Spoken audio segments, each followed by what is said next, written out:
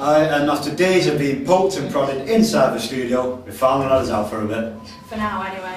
We'd have to go back soon or they'll release the hounds. We stood outside one of Winbalm's live music gigs.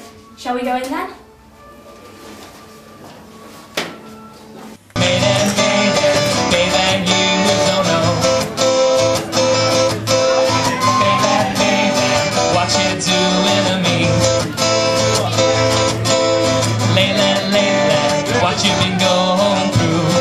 See, I did a gig in Manchester a while ago. It was ridiculous. It was awful. George was there.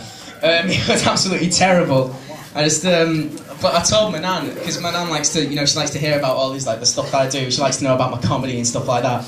But she's very cynical. So, every point you make to her, she just, like, kind of backfires with something completely evil. Like, I went, Nan, I've got a gig in Manchester. And she went, oh, well done. You'll still get shots. Nan, I passed my A-levels. You'll still die.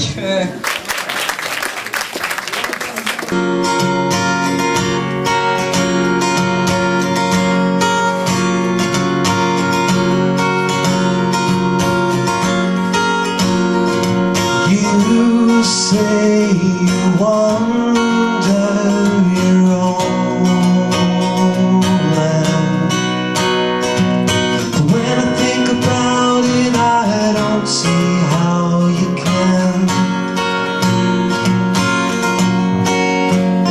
You're aching, you're breaking, and I can see the pain in your eyes. 'Cause everybody's changing and I don't know why. The places we got to be, we sit beneath the mango tree now. Well, it's always better when we're together. We look at them stars and we're together. Well, it's always better when we're together.